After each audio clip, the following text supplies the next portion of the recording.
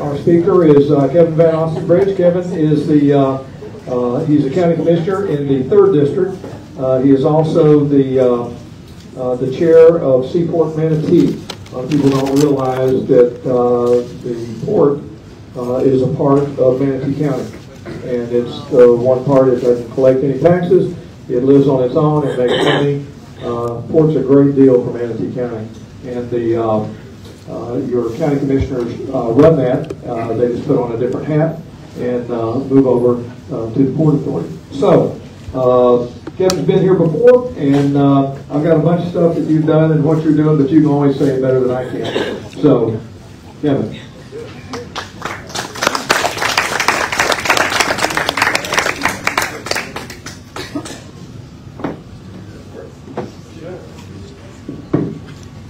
Does that work?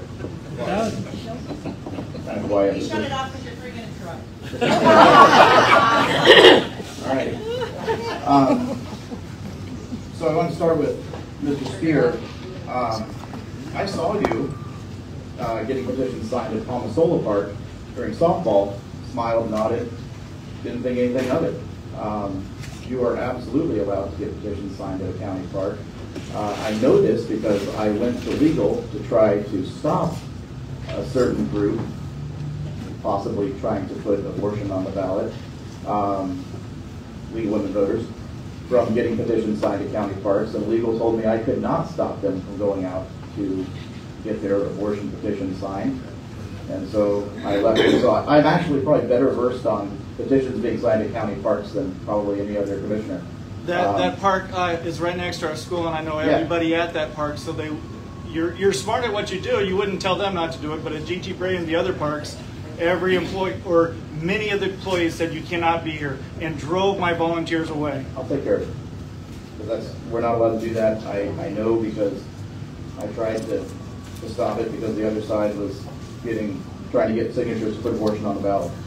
So and I'm sure Mr. Massacre will write about that now. But it is what it is. So I'm born and raised here. My name is Kevin Van Ostenbridge. I represent District 3. District 3 is the coastal district, so basically from downtown west, think of it that way. The islands, all the beaches, that's all encompassing of District 3. It runs north up into palmettos like Sneed Island, Teresea, even Rabonia are located in District 3. I'm born and raised actually in District 3. It gets really localized for me. I was elected in 2020, and I really first got involved in politics and started paying attention to politics because Ron Paul, I was a little bit younger, but Ron Paul got my ear, and I was a big Ron Paul supporter and Ron Paul fan. He was the first candidate I ever gave any money to. I wasn't much. Do you have the receipts? I didn't have much. Because we'd love to see the receipts of the money that you donated to Ron Paul. I think Q&A is at the end. Anyway, he was the first candidate that really politician that I started paying attention to. And then eventually, Donald Trump runs. I become a huge Trump fan, supporter, and I end up ultimately deciding to run for office, basically inspired by President Trump. I never really thought about running for office before that. I'm kind of direct in how I talk, and I'm kind of bold, I guess you could say. I'm not really apologetic when I talk, and that I thought, you can never run for office, get rid of that. I watched Trump, and he didn't care. He just said it the way it was, and I was like, well, maybe there is room for me in politics. Maybe I could get away with it. So I ran, and I haven't made excuses. I haven't, I haven't backed down from liberals. I kind of in their face at times. Wins me some fans. It loses me a lot of fans as well. Commissioner Satcher, early on in my term, he made a motion to ban abortion in Manatee County. I didn't know if that was going to fly, but I am unapologetic about being pro-life, and I seconded the motion. And I voted for it. We started to move it forward. We took a lot of heat for that. There were protests in front of the building. People came dressed up in outfits and sat in the chambers like silent protests and this sort of thing. They spotted us in the halls in Tallahassee at the Capitol one time. It's the same group of people. Gave us, their opinion, putting it lightly. But hey, that's the job I ran for, and these are the things I believe in, so that's what I did. Commissioner Bearden brought forward making Manatee County a Second Amendment sanctuary county. And what did that mean? Ultimately, it meant that if and when, let's be honest, if and when the federal government were to further move on our Second Amendment rights, that the county commission would be obligated by its own ordinance to defend it and to go to court and to battle them and to fight for rights for the people in this county. Same thing, not quite as bad as the abortion issue, but people came dressed up in shirts and the same colored shirts and hollered at us and told us we'd have blood in our hands and all this sort of thing for giving people the right to defend themselves. And I probably made some bold statements and pissed people off then too, but it's what I believed in, right? And that's kind of how I've been. We moved to give employees the right to conceal carry at work, Manatee County employees. I didn't really have an issue with it. I did talk to the sheriff just to make sure he at least knew what was going on over here with us. Asked him what he thought. He asked me, how many public works and utilities guys, like blue-collar guys, do you have walking around town on a daily basis? And I was like, about 500. And he says, these are good guys? And I said, well, we wouldn't hire them. They get background checks. And he says, I like that. I said, okay. So we moved forward with it. There were a couple of exceptions legally we had to leave out. There's a law that says you can't, if you're concealed carrying, you cannot intentionally insert yourself into conflict, right? Well, let's be honest, code enforcement does that like 5 times a day. There's several folks that do. So paramedics, code enforcement, there's a few exceptions that we had to leave out, unfortunately. But I felt it was the right thing to do. We were giving our employees an opportunity to protect themselves. The last thing I wanted was a story about one of our employees cowering in a corner, hiding, when someone came in trying to impose harm in our building. So that's not going to happen. At least they have the option, put it that way, they have the option for that to not happen. And of course people came in and screamed and yelled at us and said we had blood in our hands, and the liberal media wrote nasty things about us. And that's part of the job. COVID. So when I first got elected, we still had all these COVID policies that were being implemented. And we came in and we didn't want those policies. I don't know how else to put it. We didn't agree with those policies. And we disbanded all of them. We took the little temperature device that was when you walked in, and there was all this, well actually the meetings were being held at the convention center when we first got in, and we moved the meetings from the convention center back to the chamber. There were these little temperature devices and whatnot, and it wasn't like you just took your temperature and it just told you what your temperature was. When you took your temperature, the thing shouted to the whole library what the temperature was.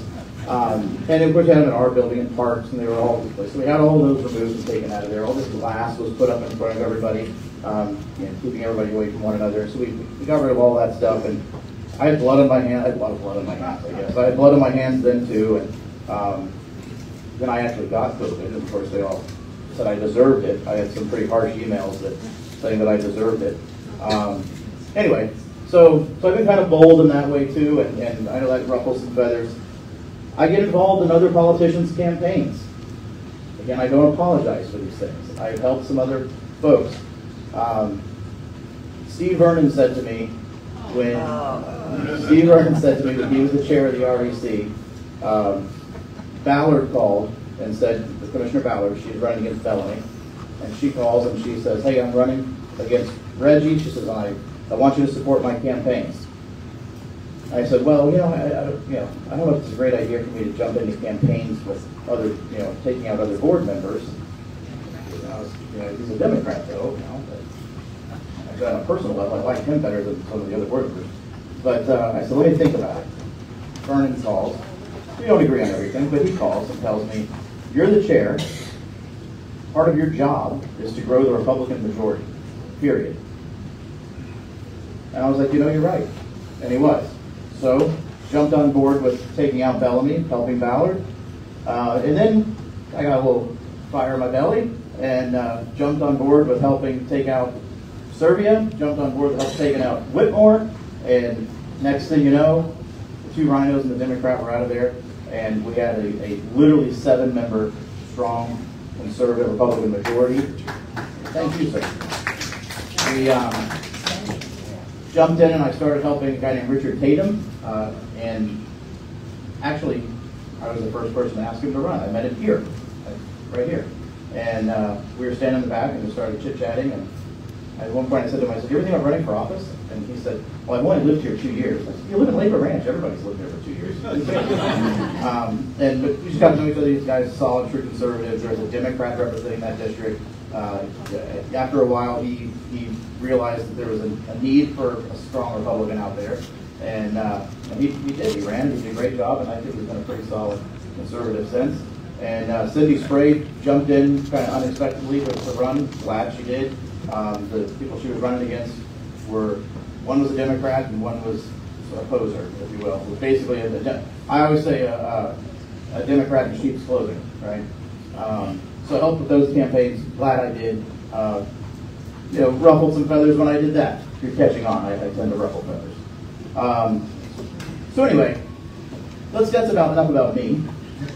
Let's get on to some issues. Top 3 things I hear about when I go around town. Let's not tiptoe. I don't do that. Let's dive right into the good stuff. Top 3 things that I hear about. I do a town hall or go to an HOA, that sort of thing. What do I hear about? I hear about growth, traffic, homelessness. Does that sound about right? More informed crowd here, so I'm sure they want to talk about more issues than just those 3, but typically that's what I get. Those are the main 3. So let's start with growth. When I ran, one of the things that I ran on was I said I know we're growing and I get that, but there were things, because I'm born and raised, I'm the only native on the board. And even I think back then, I think Reggie was the only native on the board. So I said there are things that I can handle, right? A road goes from 2 lanes to 4. I can handle that, okay? But there were things about the way the county was growing that I didn't like. I didn't like that it was changing a lot of the culture about sort of who we were and who we've always been, because I'm one of the few that have always been. I didn't like that McKechnie Field became Lecom. I know it sounds silly, but it's been McKechnie Field my whole life. I didn't like that MCC Lancers, because the school grew, which, okay, fine, grow the school, educate more kids, fine. But why does it, SCF, okay, but now we're the Manatees, and we're not the Lancers anymore. I know these seem like silly things, but Carol, you've been here forever. No offense, but, I didn't mean it like that. I think you get it, right? Like, why are we changing these things about who we are? And so one of the reasons I ran was to try and protect things like that. And I think the Emerson Point purchase, for me, was one of those things, right? It's right at the entrance to Emerson Point, that land. Like most people, I, for the longest time, thought that was part of the preserve. I thought it was just a part that they hadn't built trails in yet, or whatever, but no, it's not. It's 90 acres, it was privately owned, and they were marketing it for development. So that was why I ran, and there are opportunities like the Emerson property where we have an opportunity to protect those things and to sort of save those things about who we are in our culture. But on the subject of actual growth itself, I will certainly admit that, especially that first year, I did not anticipate how much was coming down the pipe and how much was going to land on our desk and how fast it was going to happen. I also didn't realize how much was approved before I got there, and I didn't understand the timeline. If you're familiar with 75th Street and Cortez Road, right? Yeah. Certainly George is. So that piece right there, it's the only real development in my district. All of that was approved before I ever got there. It wasn't long before I got there, but it was all, I've had no influence at all, which is really aggravating over that development, because they had all their approvals before I was on the board. And that just, I bring that up to kind of give you an idea of how, one, it can be frustrating, and two, how the sort of the timeline works on a lot of this stuff. So at any rate, we have voted some things down. We have ended up in lawsuits. There was one that Terra, if you're familiar with the Terra property out of 70 and Terra. It's a piece is bigger than just that. It kind of winds back in there. Anyway, that was voted down. They filed a lawsuit against us. Some new commissioners came on. They came back to us, tried to get it approved. Let's get out of the lawsuit. We still didn't like it. We still said no. Turned down the request. So they continued to sue us. We ended up having to pay millions of dollars. Thankfully, we sort of caught at the end of the deal that we were going to pay all these millions of dollars. They weren't going to give us the land. So we were like, well, hell, if they're going to pay all the money, might as well take the land. So in the end, we paid millions of dollars for this thing, for land that we really, I don't necessarily want it, but I wasn't going to pay millions of dollars. I had nothing to show for it. So we worked that into the deal. At least give us the land. So we paid millions of dollars for that. Then there was one out on 70 by Panther Ridge by the concession, and we voted no on that. And I think it went down 4-3. They threatened all these lawsuits. Sure, whatever. We'd really had enough, and so no. They do sue us. County attorney calls you in one at a time. You know, sunshine, you can't talk to everybody at once. So he calls you in one at a time, and he tells you, I don't know how I'm supposed to win this.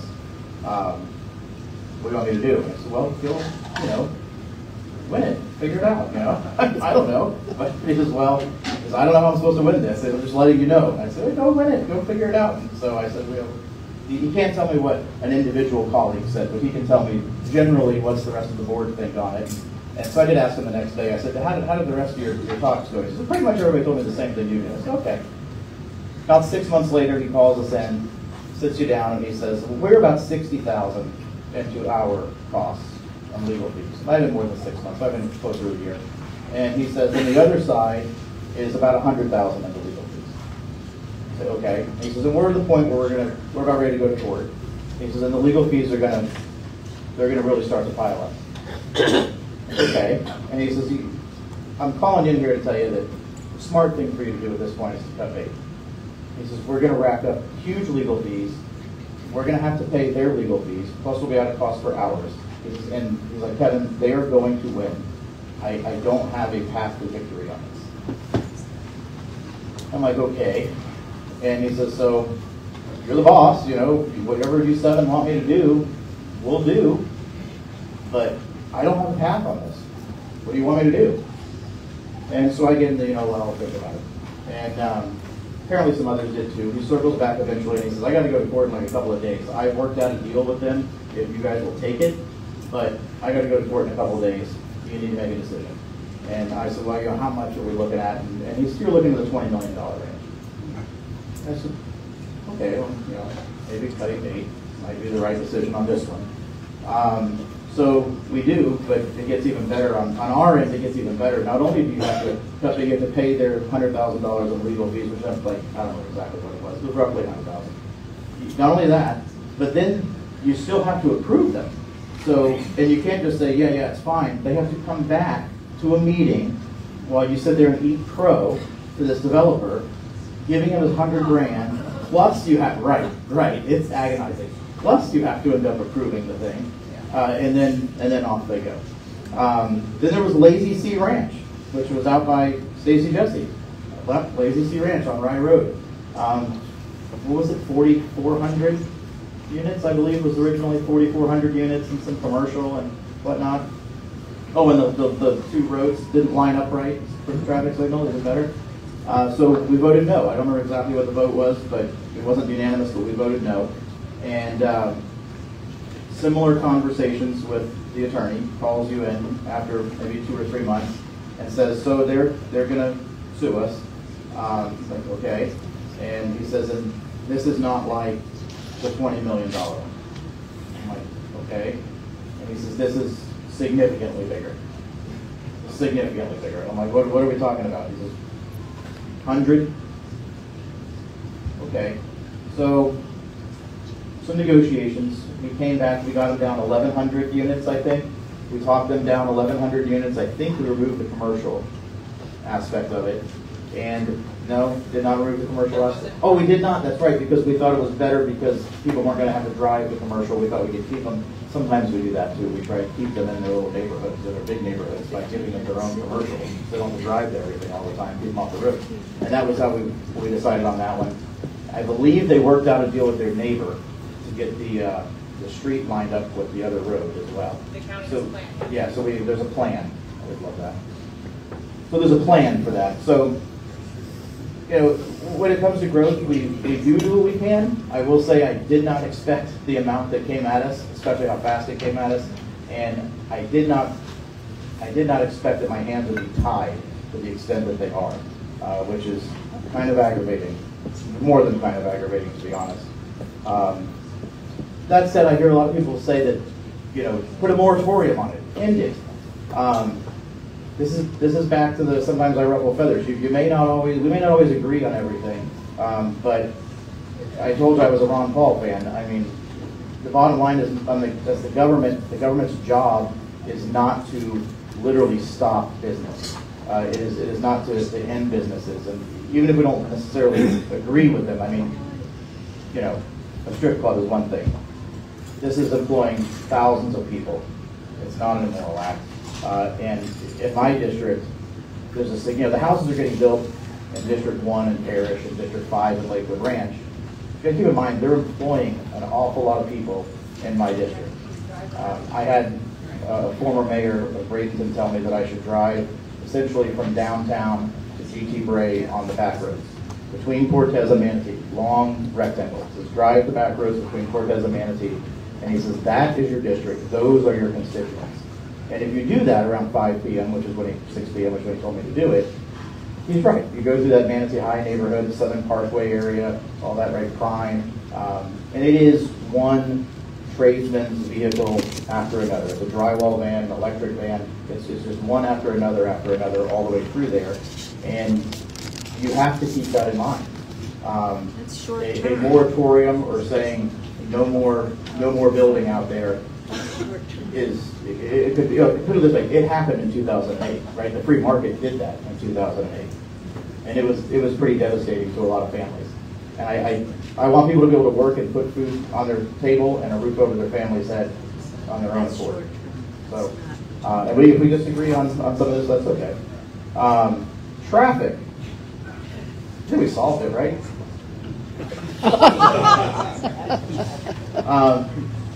So when we got on the board, we came in and there were literally hundreds of millions of dollars sitting in reserves. The previous board had accumulated rainy day fund. I'm not sure, but I think they were scared to act. But they were sitting on huge amounts of money. And you know, even when I was campaigning, I was saying things like, we're sitting in traffic and they're sitting on our money and not doing anything with it. So when we came in, and our first budget, which was in October, so I get elected in November, I don't really get to act until October. So we come around that summer and we laid out roads that we wanted to widen. And we did, and we started tackling roads in a big way. Unfortunately, when I got elected, so did a guy named Joe Biden. And inflation started to hit us around this time, which really, the more I think about it, the more it aggravates me that the previous boards did so little when it comes to roads. The money would have gone so much further if boards had acted 10 years, 5 years before, but especially 10 years before. Even they did 5 years before.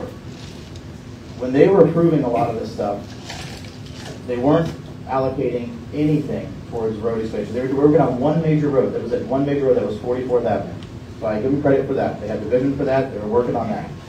There was nothing else. Upper Manatee River Road, Lena connecting, Lorraine, Moccasin Wallow. I mean, none of this stuff was moving. None of it. And when they did widen 75th Street over in my district, they only widened it like halfway down. It was 2/3 of the way down. And then they bottlenecked it to 2 lanes by Village Green and Palm Sol Park down there, which didn't make any sense at all. So we put a lot of money into roads. We're over $700 million that we're putting into expanding roads. The first one that but actually, I'm not going to share it because I haven't done Upper Manatee in a while. But the first one that we'll see action is Upper Manatee River Road, followed by 75th Street. Lena, when I reference Lena Road currently, if you go off of State Road 64 towards the landfill, it dead ends. And a lot of people don't realize you can go on Lena from State Road 70 as well, and it dead ends. There's a wetland, and I think it's like 12 acres or 15 acres or something like that, a wetland in the middle, and that's why they never connected it, because the wetland has to be mitigated and moved to a new location, and it costs a whole bunch of money. To be exact, it costs $44 million to do the road. And so everyone, well, it's not juice, it's not worth the squeeze. But if you've ever been near the interstate in the last like 10 years, you probably think that at this point the juice is worth the squeeze, right? Like you might as well go ahead and connect that and get some of that traffic off of the interstate. So Lena is a high priority, right along with Montes and Wallow. Fort Hamer is on there as well. The previous board did build the bridge over Fort Hamer. I give them credit for that. However, they built a 2-lane bridge on the cheap, so the bridge cannot be expanded to 4 lanes. Tried to tell him. Somebody tried to tell them. I appreciate that. I live in West Bradenton. At the time, I was not involved in politics. I wasn't paying attention. Didn't even know they were doing it. But yeah, they did it. They built a 2-lane bridge that cannot be expanded to 4 lanes, which means that now I say we because it's your money, we have to build a second bridge next to the existing bridge, which requires all the duplicity that you're assuming it requires. And we will. The 2-lane bridge was over capacity the day it opened. So we're going to build another bridge right next to it, run that thing all the way, but eventually it will be 4-lane. You'll have Lakewood Ranch Boulevard 4-lane to Fort Hamer. To Upper Manatee River Road. Upper Manatee River Road 4-lane to the bridge, and then Fort Hamer will be 4-lane up to 301. It would already have it 4-lane to 301 to Montes and Wallow, and on the way you go. So ultimately that will be 4-lane all the way. And honestly, the roads, they can't happen fast enough. We can't start breaking ground on these things fast enough as far as I'm concerned. Homelessness. That is number 3. So when I first ran for office, there was the homelessness issue was more prevalent in West Bradenton than it is now. The sheriff has been helpful, and my message has been that, and I'm sorry because I eventually, we squeezed the balloon a little bit and it kind of pushed some of that into your districts. But the sheriff was helpful in hearing my message that in west of 26th Street, here in West Bradenton, we don't have any services. There are no homeless services west of 26th Street. So ultimately, there's really not much other than trouble to be offered. And so I felt like where the services are is where those folks need to be, is near their services. The mayor didn't care for that because the services are downtown. So we've sort of been squeezing a balloon or playing sort of whack-a-mole with the homeless issue. And we had a couple of workshops on it. I think we had 2, maybe 3 workshops on homelessness. And back and forth we'd go with ideas, and they said, well, maybe we need another case manager. So we hired a case manager, and then the next meeting, the next time we did it the following year, they said, I think we need another case manager. So we did another case manager, and I think we added a homeless deputy. We already had 1. I think we added a second. Okay, but in the end, this isn't really resolving anything. So we start sitting down having more serious conversations. And previous boards, we got ridiculed, to be honest. A lot of liberal folks came in and yelled at us that we don't care about the homeless, we weren't doing anything about the homeless. That wasn't the case at all. We were trying to figure out what was the right thing to do for the homeless. We did not want to become a magnet for homeless. That was a concern as well. A lot of times, no good deed goes unpunished, and so we didn't want to fall victim to that. Eventually, a couple solutions came our way. If you go down 41, there's the Red Lobster on 41. If you turn, you go back behind that Red Lobster, there used to be a sheriff's substation, just recently closed. But there was a sheriff's MSO substation down there, back behind that Red Lobster. And when it closed, we didn't need it anymore. The county administrator goes through there and he calls us and he says to me, he says, have you ever been in this place? I said, no. He says, well, they used it for evidence storage and whatever local outposts. And he said, but it used to be the armory back in the day. I'm like, oh, okay, whatever. And because the county owns all of the sheriff's facilities, the Manatee County buys it, fixes it, builds it up, runs it. And he says, well, they had the troops upstairs. He says, there's 40 bedrooms in here and 13 bathrooms and a full kitchen. I'm like, you're kidding me. And he says, no. I said, okay. And he said, we got to do something with this. Okay, whatever. He and Commissioner Ballard get together. They come back with, we're going to do something, and we have this thing, it's free. Let's turn this into emergency shelter for families with children. It would be a 90 to 120 day transition is the idea. You get them into it. There'd be caseworkers we're going to move to that site, by the way, where we already have. We'll put them there because there's offices downstairs. So the idea is to put them there, help them get a job, get back on their feet. And let's be honest, we're not, obviously we want to help people, right, number one. But it's really the kids that we're trying to help here more than anything. They didn't ask to be put in this situation. They just ended up in this situation. So everybody liked the idea. I didn't want to get into the homeless business. There's a lot of businesses that the government says they shouldn't be in. I didn't want to get into the homeless business. So we reached out to the Salvation Army and said, would you be willing to, if we fix this thing up, I mean, we already own it, it's just sitting there, we're going to either mothball it or do something with it. It needs a roof, which we have to put on regardless. So we're going to put a roof on it. Would you be willing to run this if we prep it for you? And the Salvation Army was, oh, you would let us run that? And we're like, no, you would run it? and they said yes. And they said, okay. So it's sort of a match made in heaven. They were thrilled that we were going to let them run it. We were thrilled that they were going to run it. And school district has been helpful as well. I see Tatum and Sprayer here. And they're going to put a school bus stop out front. There's even talk of putting a Head Start in the building itself. We took an old playground from Blackstone Park that was taken down. It's going to be put together over there. And there's going to be a community garden that Commissioner Ballard is a big community garden fan. So she's going to put a community, which is just some boxes and dirt. It's not that exciting. But at least establish some sense of normalcy for these kids during the time that they're there. That's the idea. There's no issue with security, at least from the outside.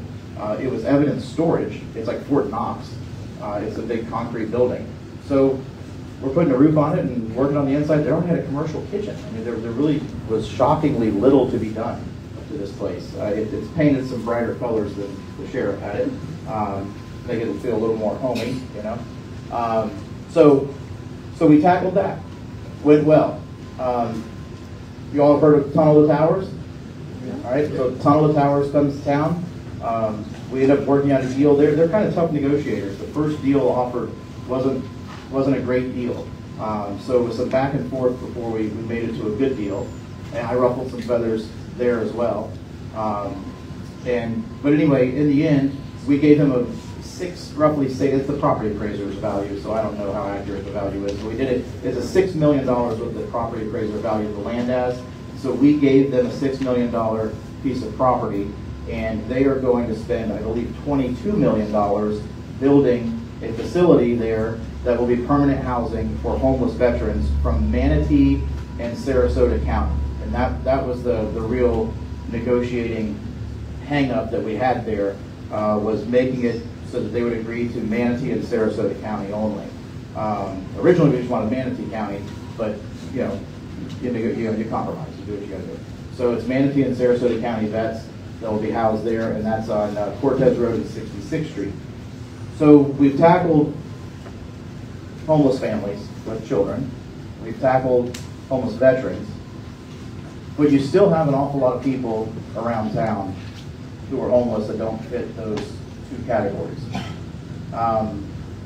And when I talked to the sheriff, and I put some pressure on the sheriff sometimes about this issue, and he says to me, look, he says, the ACLU, I'm sure we're all fans of the ACLU. So the ACLU, they'll come after me if I start arresting people for panhandling and loitering and all these like little petty trespassing crimes.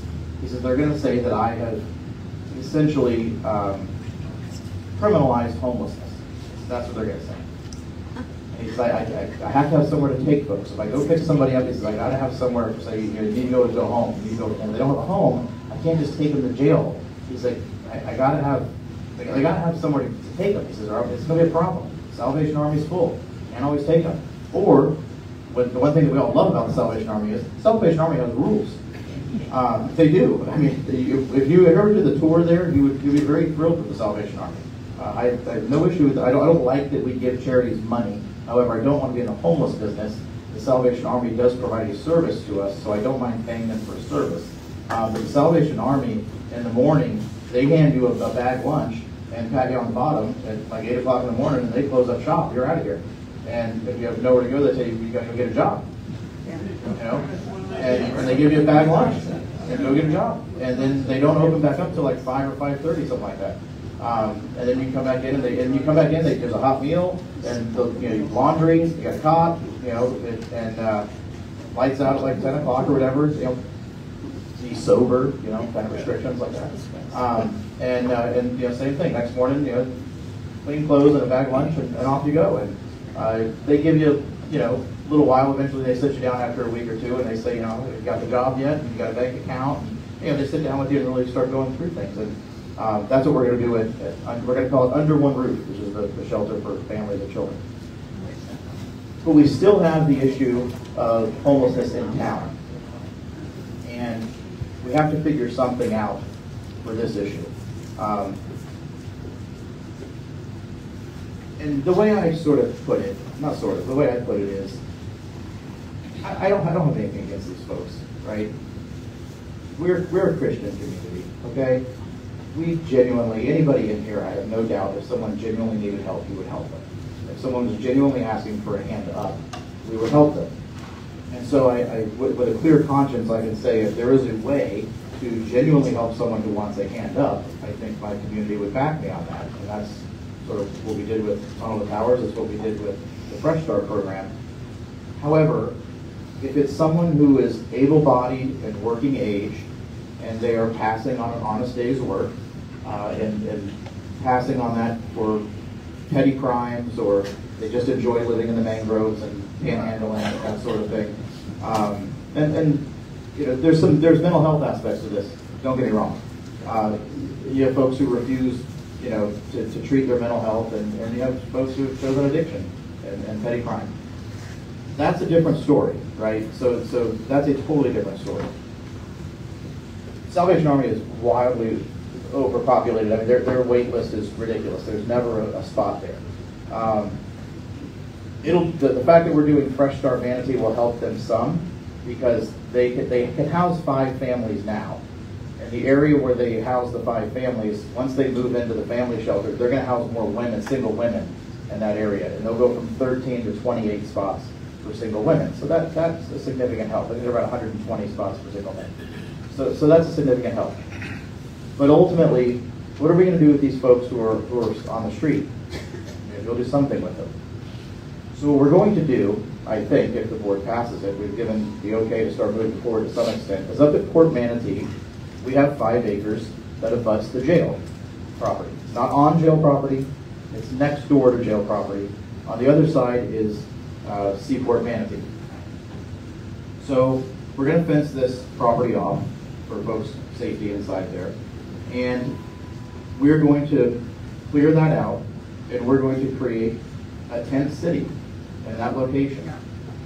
And it will be emergency temporary housing. You can stay for like 60, maybe 90 days. There will be laundry. There will be a deputy. It's next door to the jail. There'll be a deputy. And there will be a pickup out front for, day work, to come pick them up, tradesmen, maid services, that sort of thing, to come pick these folks up, take them to work. You hit 90 days, and that's going to be it. County's not going to run it. Catholic Charities is going to run it for us. You don't like the Catholics? No. Educate me. All right, educate me on that. Nothing is signed in writing, so educate me. Come next week. Oh, really? I'm very open-minded. I'll do run 6. Don't worry. Don't let me walk into a sand trap. All right. Thank you. I can't talk across the All right, well, table. we'll talk about that. I don't want to walk into a sand trap, that's for sure. Thumbs down from the audience. All right, well, I'm going to keep explaining what the thing would be. And so the current, our daily bread, which is Catholic Charities. Yeah, right. Okay, I'm starting to draw the line here, because, connect the dots, I should say. Because one of the issues that we have downtown is our daily bread. Well-intended folks, but it's no strings attached whatsoever at our daily bread. And they're serving lunch in the middle of the day, which is enabling people to not be, out gaining employment, right? Exactly. So the plan is to move them from downtown to this site and say dinner only, no lunch. Are you aware of I work all day. I'm sorry, I don't know. But I'm very open-minded and ready to hear. Again, don't let me walk into a sand trap. And we have made no agreement with them ultimately at all. There's nothing in writing. So, put it this way, there was an idea to possibly have Catholic Charities run this, but it's very much up in the air at the moment. So we're open for other organizations who are interested in running this, perhaps the Salvation Army. But the idea ultimately is, if we create this site, yes, it's temporary, but we cannot continue to have people standing on the side of the road, knocking on your windows, begging for money. You can't do it. No, I don't give them money either. I get it. But clearly someone is giving them money because they continue to stand on the side of the road and beg for money. It drives me nuts. And every time I see it on my side of town, I have a captain with MSO that I call, and I tell him, this is what's going on. You know, get out here. And, you know, usually they show up. I'm assuming. A lot of times I will circle back and check. Sometimes I park and wait.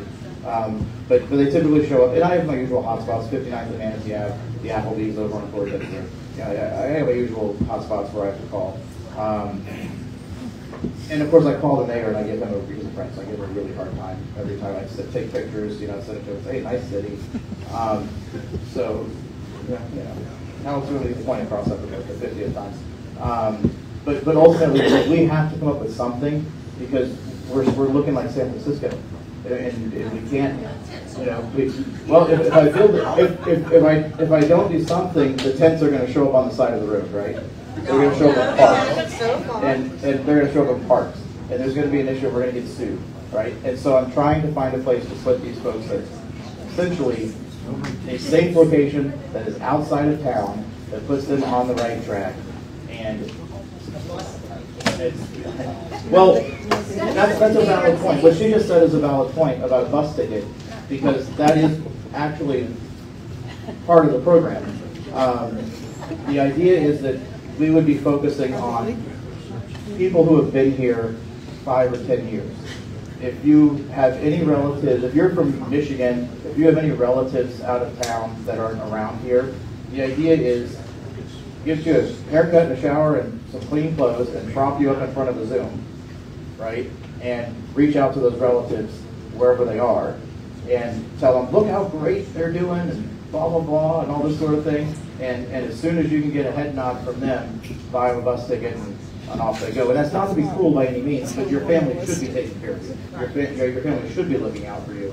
It's not it's basically the transient population, which we've been struggling with, like, severely struggling with, of our homeless, and the sheriff will tell us when there's waves, it happens in waves, and this is the time of year that it tends to happen. We'll get these waves of transients that come in, and we got to deal with them.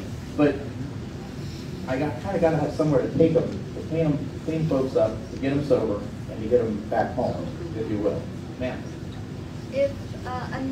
I think a better idea, if you're going to spend money on tent city, was a tent city, which I think is a terrible idea. Right. And you I don't love it. And you want to help people.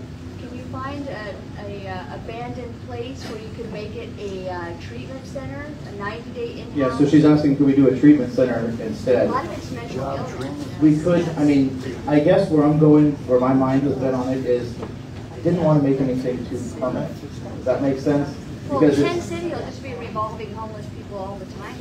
So it's like, I mean, if I was homeless and I knew I got a dinner at Salvation Army or a lunch at the Tent City, I mean, sure, that wouldn't make me get a job either.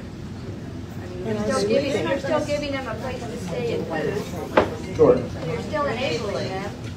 Yeah, the idea is to literally not enable them. And so, but I see what you're saying. I mean, they have a tent. I know we're going to do Q&A at the end, but I just, I could see you saying things that made sense. But yeah, the idea is actually to do the opposite of enable them. And that's why I didn't want to do something of a permanent. I really pushed back against a permanent structure, because that's what happens with government, right? As soon as you build the thing, it's just endless. And it never, the goalposts constantly shift and move, and it never stops. But so's the tent city, right? Is it? I mean, I feel like a tent city is so easy to sort of sunset off. Well, then just don't do it. Well, we haven't done it, so so that's the good news. We haven't done it. I mean, the idea's been tossed around. We have homeless people in Parish now. We don't even have buses out there, so, I know. you know, I don't think that's right. Oh, sorry, no, we're out of the normal protocol. I'm You know how sorry. it is. Okay. And All right. Then we'll have the Q&A where we can get very specific and give you some time to think about, because I know you have some good ideas. Think about them, write them down. I have a lot more. How much time do I have? I have a lot more time. 10? Okay. Oh, I'm sorry. More than that. Okay, thank you. That's how it happens. Just like that. I'm good looking at you. More than that. So real quick, I did not vote. Kind of like Carol Phelps said, I did not vote for the millage for purchasing of environmental lands because I simply didn't agree with raising. I don't like to. I've never raised taxes, so that's why I didn't vote for it. I was not a county commissioner at the time. I was a citizen, but anyway. But it passed, and as it's constantly pointed out to me, it passed by a higher percentage than my getting elected did. So obviously, it's more popular than I am. So be it. But we have made two since the money is there. We have made two significant purchases that we've finally gotten through. One was called Crooked River Ranch, which is it is just west of the Fort Hanger Bridge on the Manatee River on the north shoreline of the river. It's 70 acres along the river. Beautiful piece of property. Upland, like oak hammocks, there's some pines and palmettos, and then of course there's all the wetlands down there by the river. And then today, one from my district, which I'm super happy about, is Emerson Point. So Emerson Point, it looks huge, but it turns out 90 of those acres are not part of Emerson Point, like not part of the preserve. And so we voted today to purchase those 90 acres. And it could come down to a negotiating battle in the end between the county and Carlos Peru, and the county ended up winning, and so we got the property, and it will not, well, it won't be developed, although the family wanted 4 houses on the river, on the bay down there, so we did have to have the caveat of 4 personal homes on the bay. We're negotiating, keeping them in the corner, so they don't impact the property very much at all. But that property is safe from development, so we're very happy about that. Libraries. We've had a couple of workshops on these libraries.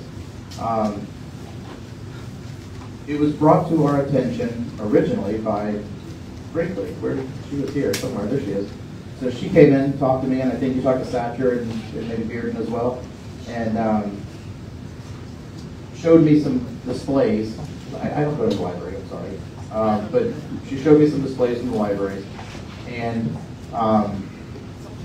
there was one, I'm trying to remember it correctly, but there was literally side-by-side displays. One had Obama, Hope and Change, and all that, books displayed there. And then next to it was all these like not, I wouldn't even say critical books of Trump. There was the Kathy Griffin severed head picture, and it was like, it was so ridiculous. And then the Obama one was Hope and Change, and he's like standing with the spotlight on him, and it was incredibly egregious. So Alfred Kinsey was in it. who? Alfred Kinsey. Alfred Kinsey was there. Oh, God. You better be kidding me. Oh. All right, there you go. So anyway, it was like really egregious, and I was like, we had no idea. So once she told us that, now commissioners are like sporadically showing up at libraries all over the place, trying to find out what's going on. And then there was a wall when you walk into the Palmetto Library. I think it was Palmetto, right? I didn't go see that. Satcher went and saw it. So there was this wall when you walk into Palmetto Library, and the whole wall was it was like trans and LGBTQ and all this sort of thing. And so, all right, we got to have a meeting. So we have a meeting, and Ballard really took the bull by the horns. Commissioner Ballard really took the bull by the horns, and she comes in and she had this. I mean, we had 55 biographies in Manatee County libraries on Karl Marx. Okay, and then you know who Ayn Rand is? Okay, well, I'm Carl guy, so it's home with me. Guess how many we had biographies on Ayn Rand, but guess how many? 2. Yes, you watched the meeting. Yeah, we had 2 on Ayn Rand and 55 on Karl Marx. 55. It was incredibly disproportionate. It was absolutely ridiculous. And so the board, made some attempts to give direction to staff, and Washington was our administrator at the time, and to try to, actually I think Hopes was the administrator at that time, to try to reel things in. And it got quiet for a little bit. Then Hopes left, and, well, yeah, so Hopes left, and Washington came in to steer the ship for a while. And during when he was in charge, it's sort of like staff thought, well, Hopes is gone, we can sort of get back to the way it was while the substitute teacher is here. And so it flared up, this issue flared up in our face again. So we had another workshop. We decided to expand the library board because the board blames staff, staff blames the library board. So we decided to expand the board and put some additional folks on there, as opposed to removing people that were on the board. So we did. So we expand the board from 5 to 9, I believe, and put some additional people on the board. Then we opened the Lakewood Ranch Library, which I voted against. Again, I ruffled feathers. It was a 50,000 square foot building. I think libraries are very quickly becoming antiquated. I'm sorry if you don't agree with me, but I think they are becoming antiquated. And we're building in Lakewood Ranch, and if you were, so we got to get kids reading. And no offense to the people who live in the demographics of Lakewood Ranch, don't really scream, we're going to get kids reading. And I thought, you have, I think we have 9 schools that are like Title I, and kids reading below grade level. That's what I'm looking for. We have 9 schools where kids read below grade level, and Ballard Elementary is the only one that has a library in its district. And I thought, we're really trying to get kids reading. You build libraries where the kids don't read well, but no one seems interested in that. I wanted to build smaller ones instead of bigger ones, make them more, IT based. But I didn't. It went over, as my dad says, it went over like a fart in church. So, not well.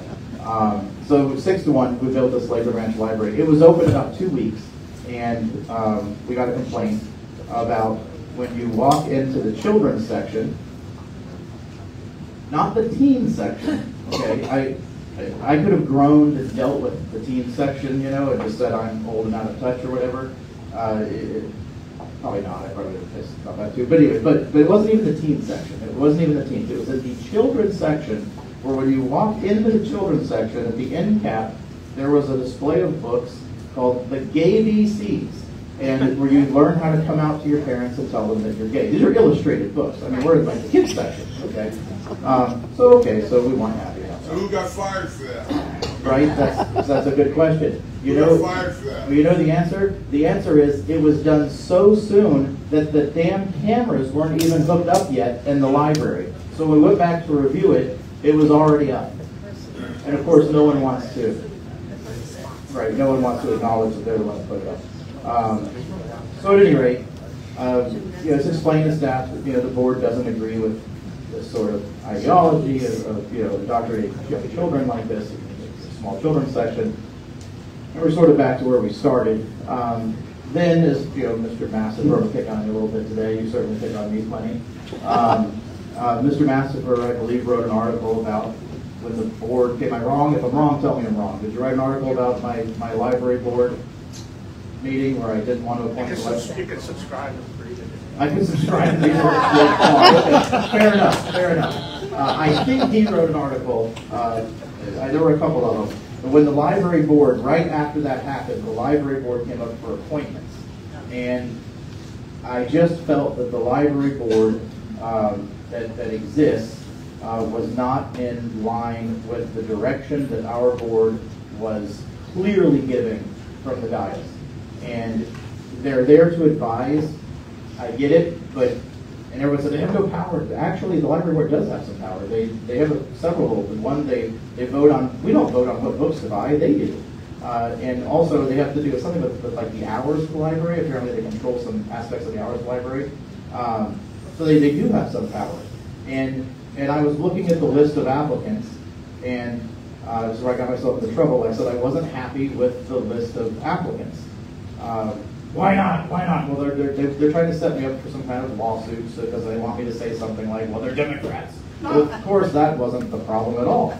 I just didn't, look at these folks and looked into them a little bit, and I thought they weren't a good fit. I would never say something like they were Democrats. But I just didn't agree, didn't think they were going to be a good fit for us, and so I said I don't want to appoint today because I'm not satisfied with this list. And then we had the back and forth about what my dissatisfaction was. I'll keep it to myself. But in the end, they said, well, if we don't vote now, they said that because there's 2 seats that are currently occupied, we're voting on as well. So if we don't vote now, then the library board won't be able to meet. They won't have enough people for a quorum, and the board can't meet. And I was reminded of a Mark Twain quote. I like Mark Twain. And he said, "Do nothing Congress sounds good to me." And so I thought, I said at the meeting, I was like, I'm good with them not meeting. Every time they meet, I don't care for it. So I said, don't let them meet for a while. So we're sort of reevaluating a lot of the criteria because each seat on the library board has really specific criteria for that seat that the applicant has to meet. So staff, my understanding is they're sort of reevaluating the criteria, and it should be a little more open than it currently is. I mean, our planning commission, for instance, is anyone who lives in Manatee County. And then it's left up to the Board of County Commissioners to sort of, I don't like the word diversify, but, make sure not everybody isn't from one district, from Lakewood Ranch or, what have you, and kind of, split it up a little bit. So I'm hoping that staff come back with something a little more open and give the board a little more leeway in who we want to appoint to that board. I mean, I don't think I have the media on here, but I don't know. You're probably running short on time. Anyway, I don't know if I really need to get into the media, do I? I mean, I think you all understand what we're dealing with on an everyday basis. It's constant. Every article is spun. Every article is slanted. They make us out like we're complete lunatics or bigots or whatever it is, and we're not. I might be a lunatic, but I'm certainly not a bigot. But a lot of it, to be blunt, and I'm going to ruffle feathers, but a lot of it, to be perfectly blunt, is media and a lot of sort of moderates, I guess, or liberals in this town. They've been used to elected officials who they'll capitulate in the end, and that was happening for a long time. People would capitulate. They were either not strong enough or courageous enough or bold enough or whatever to take them on a lot of these issues. And we have been unapologetic. We've not been afraid to say we're a Second Amendment sanctuary county. We weren't scared to change all the COVID protocols. We weren't scared to take on abortion, and we knew we were going to lose. At least I did. I knew we were going to lose in the end, but charge the hill. It was an issue I had no problem charging the hill and dying on the charge for it. We just haven't been scared of it, and we've kind of been in their face about it, and as a result, there's been a lot of backlash for it. Courage is attractive. I mean, sometimes, I guess. I don't know if I heard you all that well, but public safety. We haven't hit public safety, and that's a big one. The county handles EMS. We run EMS, and then we also fund the sheriff's office. So EMS is all of your ambulances, right? We have added new rigs, new ambulances every year that I've been on the board. That includes, obviously, you have to add medics. An ambulance, by the way, when you add an ambulance, it's 24/7. So it requires some employees. I didn't really think about that at first. And then he says, we're adding an ambulance. And he says, okay, great, I need 9 staff. I'm like, per? And he's like, it's on the road 24/7. I need 2 guys on it all the time. I'm like, holy moly. So that was a little sticker shock. Also, the price of an ambulance is sticker shock. We added a couple new stations because fire hasn't always kept up, for number one. Number two, the GT Bray site is by far our busiest ambulance, and we kept running a second one over there constantly, shuffling around, so we finally just put in our own EMS station there. We now have 3 ambulances running out of that site, which has helped tremendously. So new rigs, helicopter. We are very close with Tampa General Hospital. We're very close to a deal to have TGH put a helicopter permanently stationed in Manatee County. Yeah, that's really important. Just for response times, and for all the reasons that it's important to have one. Sometimes we have multiple helicopters needed for bad accidents, but we'll have at least one, in the county. We did also do pay increases. We were losing medics like crazy, and we had union negotiations. I don't know if you've ever been part of a union negotiation. What we ran into is the folks who have been there like 5 or 10 years or more. They're the ones who are members of the union, and they're the ones who control the union. I learned a lot about this, right? So they control. I've never a union person, so they're the ones that really control the union, and their offers at first were for people who, if you're a senior medic, right, or a charge medic. I'm sorry, it's called a charge medic. They were requesting those guys to start at $68,000 a year, and then an EMT, which is the new young kids, they wanted them to start out at $14.50 an hour. And we're like, who would ever come work for us? Like, are you kidding me? And so back and forth we went, and the union wouldn't budge, and we're like, why would they not budge? And then finally someone sat us down and they're like, because the union is entirely charged paramedics. I'm like, and then they tried to send dirty emails that we didn't like first responders and all this. I'm like, I do. You apparently have a problem with something. So we did finally work out a deal with them, and for our entry-level guys, our total package, essentially, even the union agreed, was the second best package in the state behind Pasco. So we were very happy with that, and that should help us with recruiting tremendously, because we want good people. And lastly, I'm very, I don't want to say I'm conspiracy theorist, but I tend to be skeptical of stuff. AI is one of those things that I tend to be skeptical of. We've been presented 2 packages for public safety AI packages. One is for traffic signals. So you basically link the ambulance to the traffic signals, and depending on the priority of the call, it's a cat in a tree.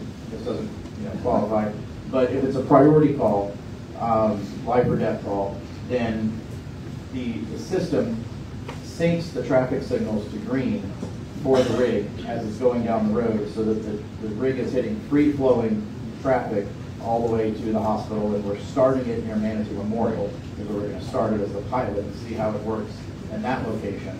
And the idea is to improve times in life or death situations. So we're going to see how the pilot program goes. I'm actually fairly hopeful with that one. Then there's MSO. So MSO is kind of an important thing that we do. So MSO is Manatee County Sheriff's Office. And the main challenge that we have faced with sheriff's deputies is there's a certain, I'm going to put my audience here. So Democrats tend to sort of demonize law enforcement, for lack of a better word. But they certainly make it virtually hostile to be law enforcement. It's really difficult to convince young kids today to go into law enforcement.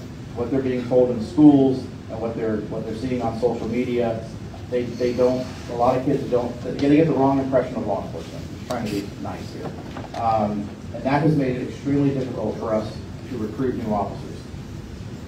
It's the same problem in other counties. Other counties are jacking pay to try. That's how you solve things, right? People work for money, so they're jacking up pay to try to recruit. When I came in, we were paying in the low 50s for law enforcement. I'm short on time. Okay, so I'll wrap up with this. So we're paying in the low 50s for law enforcement. We're currently paying 66 to start a new deputy now. And in my conversation with the sheriff just yesterday, the plan is in October to start starting deputies at $75,000 a year. Sarasota is currently starting at 74. So if we're going to continue to keep, either we train deputies for Sarasota, or we start paying our deputies. We don't want to have issues like they have in other parts of the country. We want to have the best police officers available, right? We want them to be able to afford to live here, because we have that battle as well, affordability. So it's an investment that we have made and cognizantly made, because we think it's important, bottom line. Also got a new aviation site for them, fleet facility, and we're seeing more and more, like I said, transients coming into the county. we're seeing more and more, do you want to call them? We're seeing more and more people coming into this county who are illegal aliens, right? Bottom line, people say, oh, you're talking about local issues. The border is a local issue. Fentanyl is pouring into this county. Illegals are pouring into this county. And if we don't fund law enforcement properly, and continue to fund law enforcement properly, we're going to have the problems of a lot of these major cities. And I know we like to be tight with the dollar, especially with the tax dollar, but there are certain areas of your county of your community that you just have to, sometimes you have to throw money at it. This is one of those things, if you don't want to be San Francisco, you're going to have to throw money at this because you have a president that doesn't give a shit and has left the border wide open and is letting people and drugs pour across it. And so we don't have a choice. We don't have a choice. So anyway, that's that. And then on taxes, I'll just say that in 3 years we've lowered them twice, and I think every commissioner at this point has committed to lowering the property tax rate again this year. I know your valuations are going up through the roof. That's why we're trying to lower your taxes for you. Remember, inflation is killing us as well, so we're having to pay a lot higher bills too. So, all right, Q&A. Thank you. Oh, I could just go to the point to them or no? Microphone. All right, now I gotta get close. If you've got Want you to line up. questions, go ahead and line up here just like we do in the 2 minutes. Now I was remember, going to call you first, George, but you said you had to line up. I'll get in line. I don't care. everybody remembers how we do Q&A. What's the Q stand for? Question. What's the A stand for? Answer. There's no B. What does the B stand for? Okay, so please, if you've got to preface your question, preface it in a couple of sentences. I have a quick question. Okay? If the sheriff doesn't see that there is a legal problem, how does the commissioners fix it? I mean, that's a good question. Luckily, as of today in Manatee County, that's not a problem. So if it becomes a problem, that's a very good question. The only thing, we control the budget, but even the legislature recently passed a law even restricting how much we can control the budget. So now, if he needs money for cars, right, or vehicles, we can give money for vehicles, but we can't tell him Chevys or Fords, right? So, right, so it's that has even, the legislature's even restricted us a bit lately on that. So he is an elected official and a constitutional officer. I'm not his boss.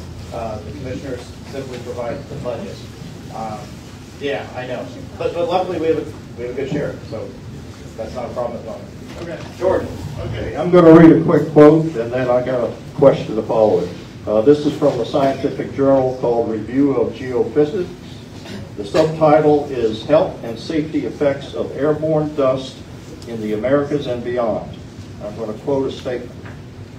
Quote, human exposure to dust is associated with adverse health effects, including asthma, allergies, fungal infections, and premature death, end quote. So my question is this. I've heard from you, and I've heard from a previous commissioner who was here, that the approval process takes so long that you guys had no way to reverse all this construction or slow it down or anything like that. That's what I've heard. My question is this. Now that that's already being accomplished, for most of you don't even know me, but I live right next door to that Lake Flores disaster. The brown and black cloud. I have asthma. My asthma has been intensified to where I'm having to take a daily prescription. My inhaler I used to use 2, maybe 3 times a week. Now it's that many times a day. And so that I don't have to feel like I'm breathing through a straw. Anyway, my question is this. What is the county going to do to, I hate to use the word reparations.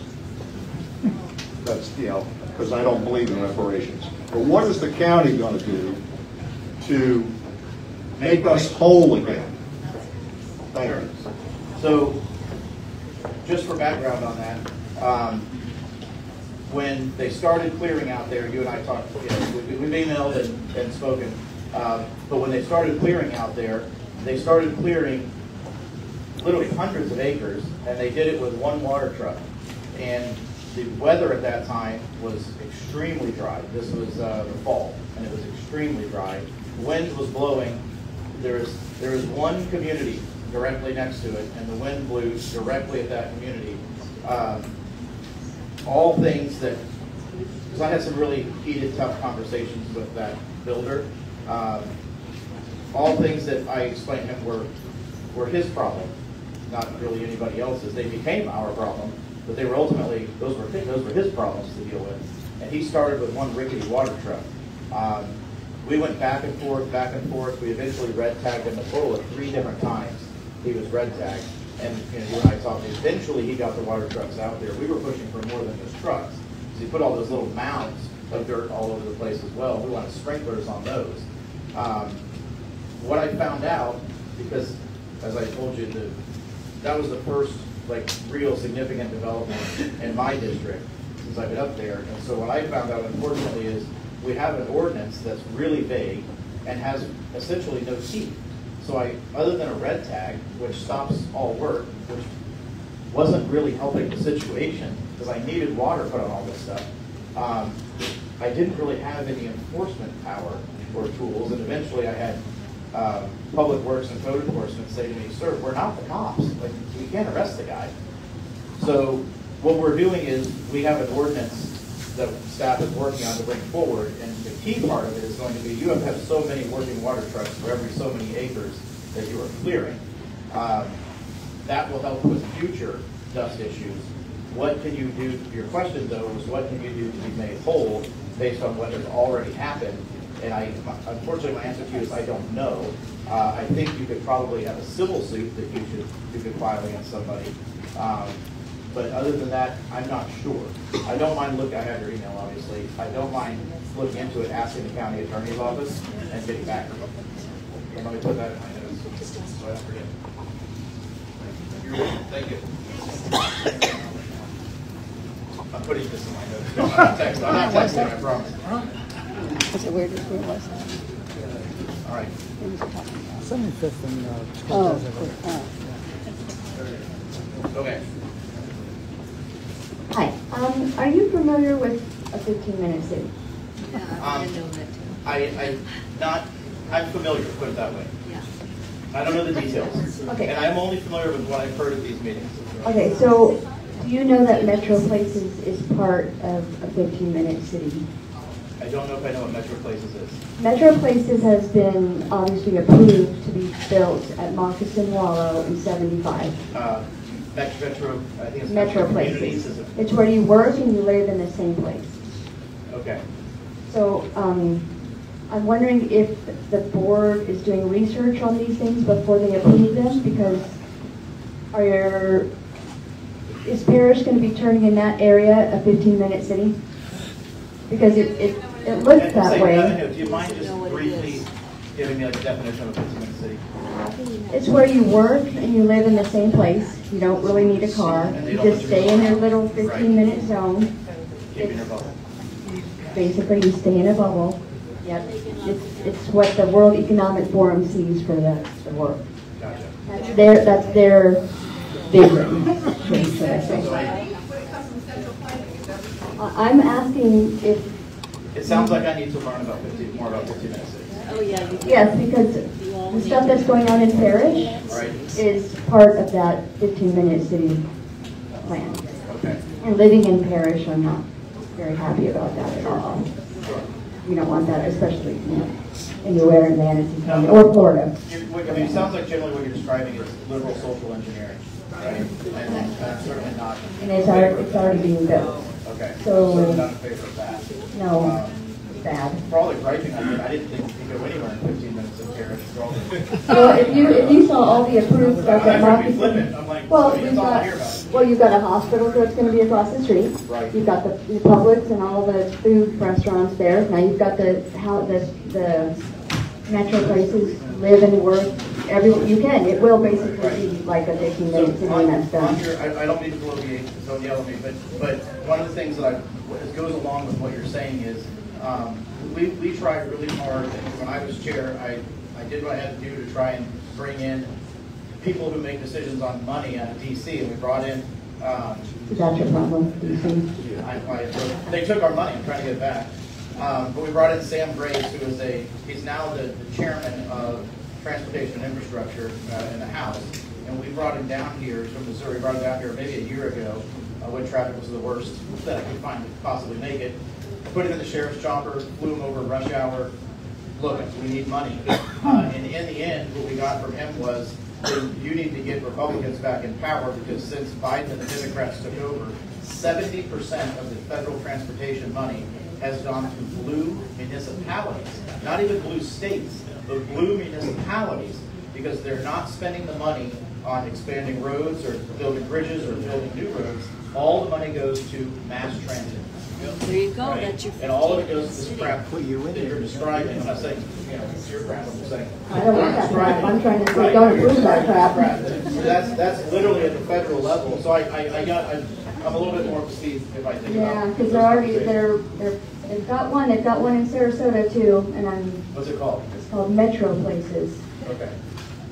I'm sure there's probably different companies, but that's one of the main companies.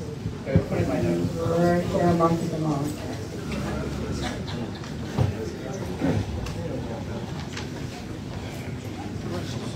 I'm kind of going back by traffic. Okay. You gotta like talk right into it. Okay. So I'm new to the area. I moved from Miami. I moved into development, and I'm not getting a lot of answers about these roundabouts that are going in these communities. Can you explain to me something about that? Where are you? Some in West Bradenton, we don't really have much roundabouts. Oh. Yeah. No, it's 70 in Creekwood Boulevard, and I just noticed today when I came through that there's all these stakes and stuff up, and it's like right on top of the community. I don't understand with a big mall like that why it's there, and why it's going to be. My biggest question is why would a roundabout go in the beginning of a community so that it's almost right on top of the homes, and it's an established community that there isn't any other place that could go. Sure. For me, it takes a nice family community, and all of a sudden now we're going to have this roundabout. So typically roundabouts are put in for two reasons. One, you don't want traffic to stop entirely. The idea is that it slows and then it goes again. Or it's traffic calming, which is basically the same reason. We're trying to take a racetrack and force people to slow down and then go again because there's a neighborhood or whatever, pedestrians, that sort of thing. And then the last reason comes up is safety. So where you have a signalized intersection, when you have accidents, a lot of times you have T-bone accidents, right? Where you have 90-degree hits. When you have a roundabout, you don't have T-bone accidents.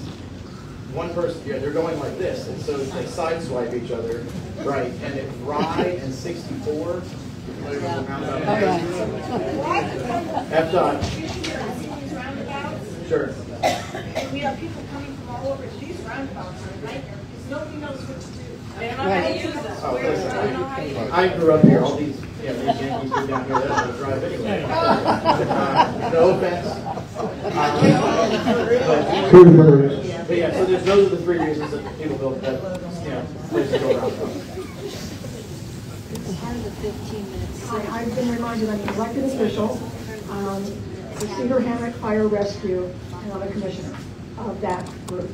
I have a question. I understand the philosophy of Republicans electing Republicans, etc. And you seem to be very adamant about supporting people to run. How do we stop support of people who are truly unqualified to be in that position? I mean, if you have an absolutely horrible candidate, are you still going to back them just because they're a Republican, or they wrap themselves in the American flag, or they're military? Because this upcoming election has a couple of people in it that are really frightening.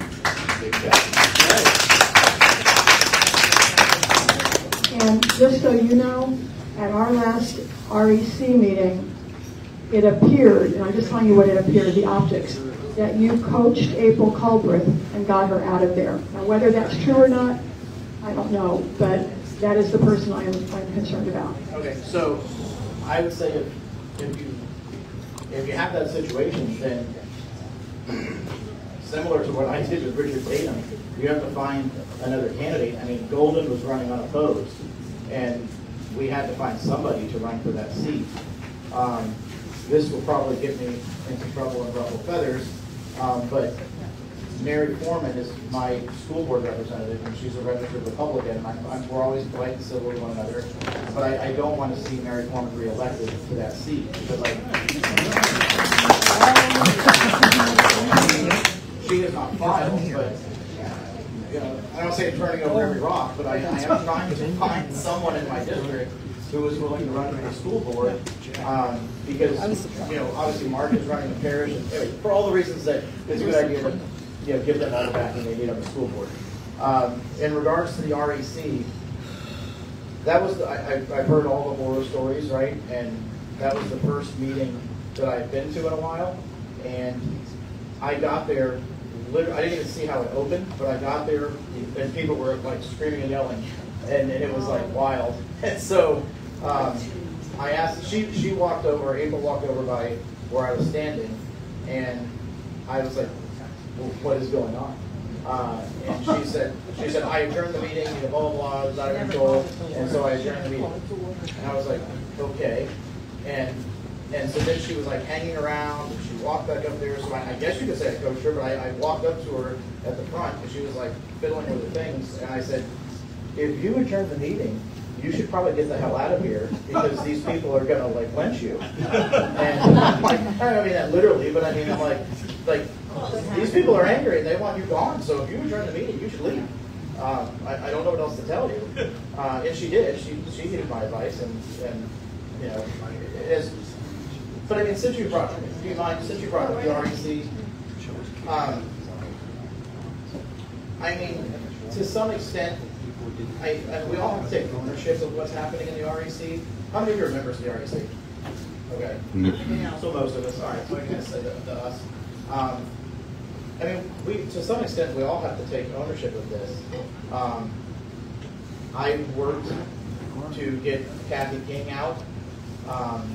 I thought it was the right thing to do. I didn't think Kathy, put it this way, I thought Kathy was like a Bush Republican, and I felt like it was time for the Trump Republicans to come in and take over. It's a nice way of putting it, right? It's a polite way of putting it. And Steve came in, and then Steve had a lot of personal issues that happened right when he came in, and I feel for the guy. And so I supported his decision when he said he didn't want to do it anymore. I did support April when she came in. Clearly, it doesn't seem like that's working. But I mean, where do we go? It's like I feel like in the end, it has to get resolved. The only people that are winning are the Dems. Can you hear me? Yeah, hear me? The only ones that are winning are the Dems. The only one that are losing is us. And so I don't have a solution in my pocket. I didn't bring one, but blessed be the peacemakers if we can get it resolved, because we have to get it resolved. And I don't just say it because I'm on the ballot and I want the strong Republican Party, but this is our last chance to get Donald Trump in. This is it. And if we don't, shame on us. So we just have to get our act together. I don't know how. I'm at the point where I'll make peace at any point. We have to get it together. We have to get out organized. We have to start door knocking. We have to start mobilizing, because the other side will literally lie, cheat, and steal to win an election, and we can't even get our house in order. That's right. We got to do it. We have to do it.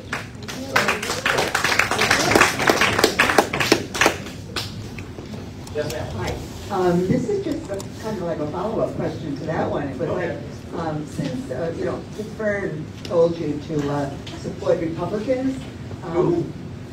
Vernon. Sorry, oh, Vernon. I said Vern. I'm like, yeah, we can read that side. It's just that name. Yeah.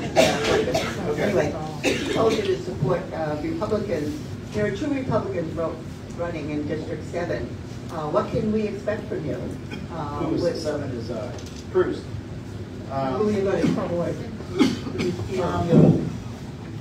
That's it. You're going to make me ruffle feathers. I know the answer to that So that's a good question.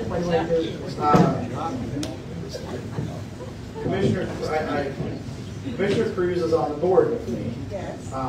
So we always try to get along and be civil to one another. Yeah, I try. Sometimes. I can't support Commissioner Cruz. I've not made a commitment on supporting. There's 3 Republicans running, right, for that seat. There's 3 Republicans. I've not made it. I talked to Green and I talked to Colbert. I talked to Cruz, for that matter. But I've not made a commitment because someone else could easily jump in that race still.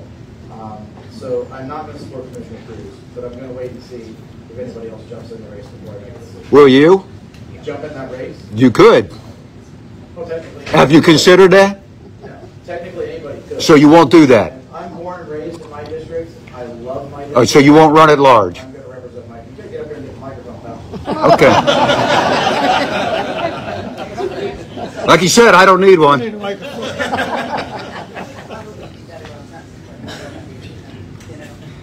Yeah, I'm not supporting him. Well, it's interesting that you said you're not supporting anybody, but then you quoted what April has on the banner of her Facebook, blessed are the peacemakers. Well, that's interesting. And to Kevin's point, I don't think she made that up. Let's be honest. It's interesting that you said it. Okay. This is like, my question to you is, the tent city is an abysmal idea. All right. And contracting with Catholic Charities says to me that you don't really understand what's happening with the UN, with Agenda 2030. Are you aware of any of this stuff? You would be correct. I'm Kevin, listen to me. You are not qualified to serve if you don't know about Agenda 2030 and the globalist movement. You need to understand how all of that money is coming in. Where's the money for the tent city coming in? The federal government uses money to incentivize states and counties to submit to them. So if any of that money that you're trying to hustle, because they took it from us, and then they're going to bring it back in here, they're going to have strings attached to it. So when you take money from the Biden administration, you have to submit to the conditions of that money. And part of that is what you're talking about. We don't want a tent city. We have a massive foreign invasion at the border. Who do you think is hustling those people with maps through the border? Red Cross and Catholic Charities. So they're bringing them here. For the record.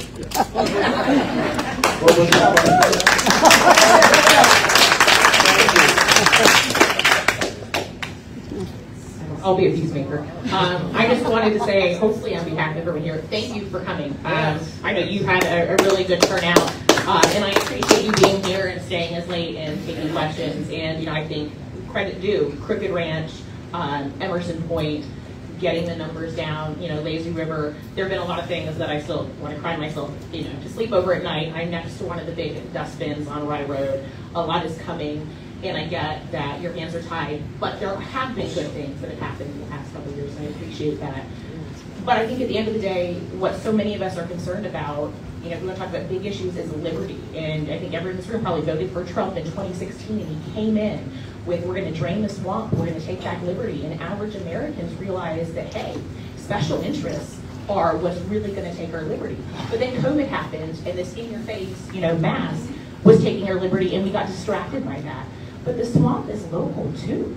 And so I'm asking this as nicely as possible, but it's hard to look and see, without fundraising, suddenly you have $200,000 in your bank account, largely from these developers who are doing really well while I'm, like sucking in dust because of what they're doing. At what point am I concerned that my liberty is in jeopardy because these special interests and developers with deep pockets are taking their property rights and their money and then trampling my individual liberty? How do we know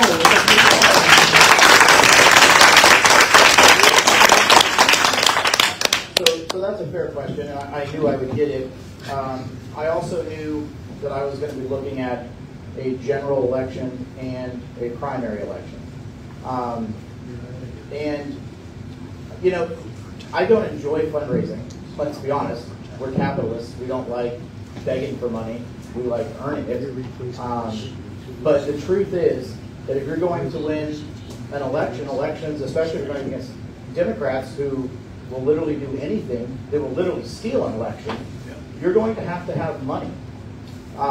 So back to ruffling feathers, I'm not going to get up here and apologize for going out and raising money to win that election. Does the money mean that someone is going to give, be able to get what they want, or that there's corruption? No. If you disagree with something I've done, disagree with the decision that I make, that doesn't make it corrupt. That just makes it a decision that you don't like. But the truth is that I'm running against not one Democrat, but I'm running against two. Democrats will do literally anything to win an election. I have Diana Shoemaker in the general, and I have Tal Sadiq in the primary. Was a Democrat until 2021. Tal Sadiq was told to leave the Young Republican Club last year because of his liberal affiliations and his liberal groups that he was a part of. All right, literally a Democrat in sheep's clothing is challenging me in the primary, and is it going to? That's literally the extent that Democrats will go to beat you. And so I don't make excuses for going out and raising a war chest and making sure that I can win my election. I have a quick question when it comes to this amendment. You talked about all the things you did with COVID, and you got rid of all these masks and stuff, all this stuff. And you're Judy, right? I'm Liz. Liz Arnold, I'm sorry. Yep. I knew I recognized you. And so one of the things that was happening before COVID came along was when a developer was going to build or proposed to build in a neighborhood, they would come out somewhere near the neighborhood and they would have meetings where people could actually sit in a crowd and see the masks and see everything. And they were pretty much forced to answer all the questions. Well, when COVID came along, then everything changed, and I kind of get it, everything went to Zoom or all these other technical things, and everything was done on the computer. And when you all came in, you said, "Oh, we're gonna put us back. We're gonna be whole. We're gonna be just like we were before COVID." Right. Only one thing didn't change. Two things. The developers liked to where they could say, "Oh, we're having this meeting," and people were typing furiously all their questions in, and they'd go and they'd only cherry pick the questions they wanted to answer. And then they'd say, "Oh, we gotta go now," boop, and you're just disconnected. And oh, by the way, let's not forget, you used to be able to make comments on the Facebook page for the government, Right. county government. Can't do that anymore. They just said, "Whoop, we're not having comments anymore." And again, to the point of, used to be able to call in, and a lot of people, the gas is really expensive, inflation's going up, driving through the traffic downtown Bradenton to attend a meeting is pretty dramatic these days. And all of a sudden now, whoop, you can't call in. So, whatever happened to the First Amendment from a red-blooded American MAGA guy?